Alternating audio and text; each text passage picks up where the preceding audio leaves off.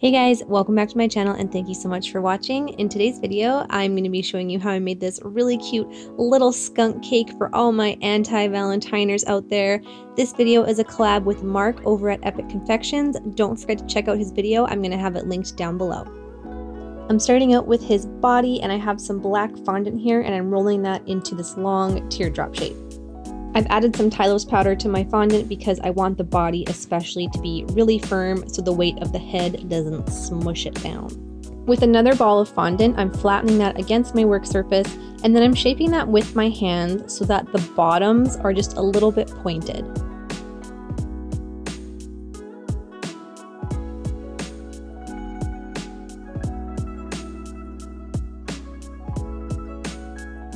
With my X-Acto knife, I'm cutting in on either side 3 times to create just these little triangles.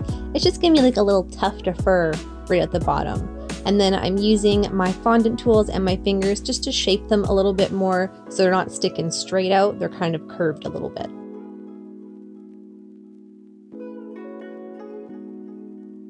Using my balling tool, I'm marking in some eye sockets just a little over halfway down.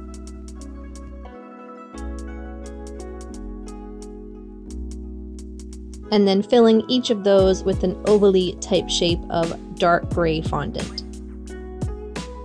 With my smaller balling tool, I'm indenting 2 circles into that gray fondant and then filling those with 2 balls of black fondant. I'm rolling out some white fondant and then I just eyeballed this shape. I want the white to go down the center of his nose. So once I just roughly cut that out, I placed it over the head and with my fingers and my fondant tools, I'm just kind of mushing it into the shape that I want and making sure it's really flat, and I'm going over all of the edges as well to make sure that they're flush with the head. Once I was happy with the shape, I just trimmed away the excess using my pizza cutter. I rolled out 2 small balls of white fondant and just added those into either eye for the catch light.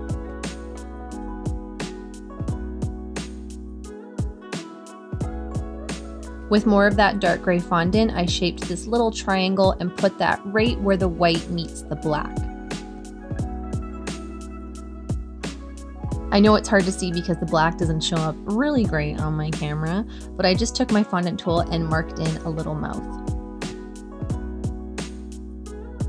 With more of my white fondant, I made 2 little teeny tiny teardrop shapes, and I'm just adding those to the top for like a little fluff of fur. For the ears, I took 2 balls of black fondant, smushed them against my work surface, indented the middle with my balling tool, and then just trimmed off the excess at the bottom. My fondant was holding in place just fine without any water or shortening, but if you find that anything's coming loose, you can go ahead and add a little bit of that before you add each piece. So this is the face done, and before we move on, let's have a quick boo at what Mark is doing over on his channel. That's my ex-boyfriend Charlie. He broke my heart. I broke him.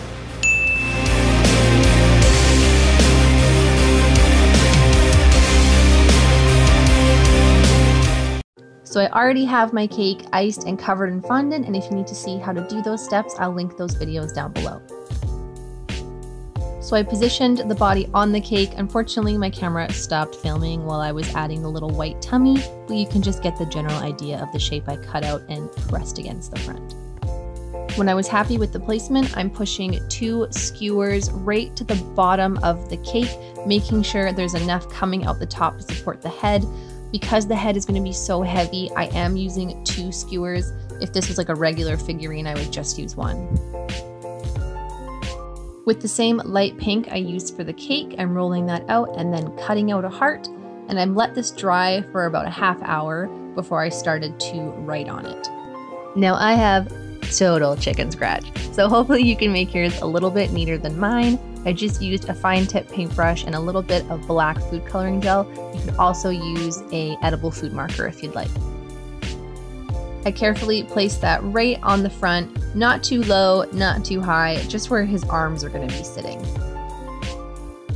I've rolled out a black snaky of fondant and then I'm mushing one end down so it's a little bit bigger, and then with my X-Acto knife I'm marking in 3 lines.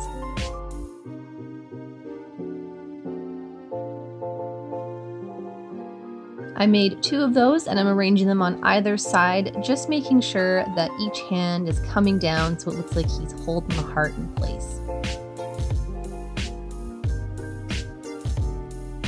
Now I'm going to carefully add the head. It's been sitting for about an hour and a half now, so it has firmed up. It's not too soft, but I'm still being very careful as I'm gently pressing it down.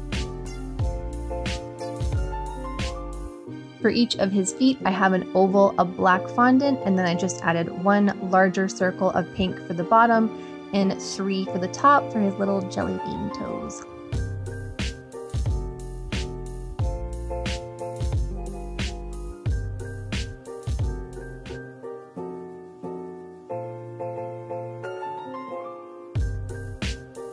To make his tail, I'm rolling out a large piece of black fondant into this long cylinder shape and then just tapering one end of that down, not too thin. I want this overall to be pretty thick.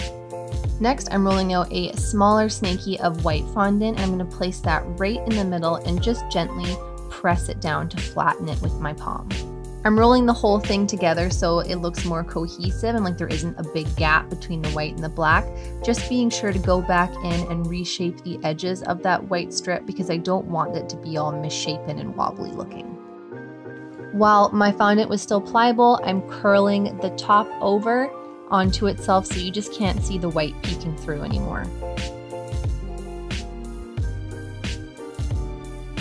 It was a little bit too long, so I cut off some of the excess at the bottom and then inserting a skewer all the way through, not poking out through the top, but pretty close to the top.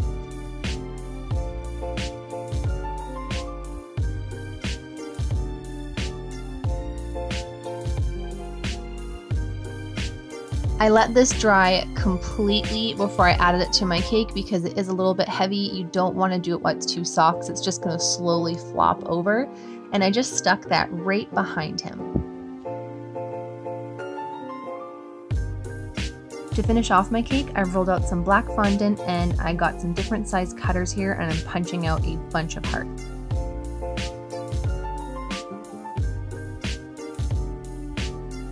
I'm trailing those up the front of the cake, kind of going from smallest to largest.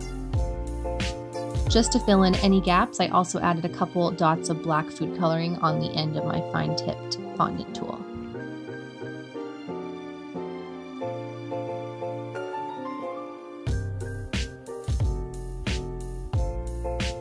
And this was a final result, guys. I think this little guy turned out super cute. I'm so happy with how the cake looks. I hope you like it as well. Don't forget to give this video a thumbs up if you do like it and subscribe to my channel for new videos every week. It really helps me out. Don't forget to check out Mark's video. I'm going to have all his info linked down below. Thank you so much for watching, and I will see you in the next one.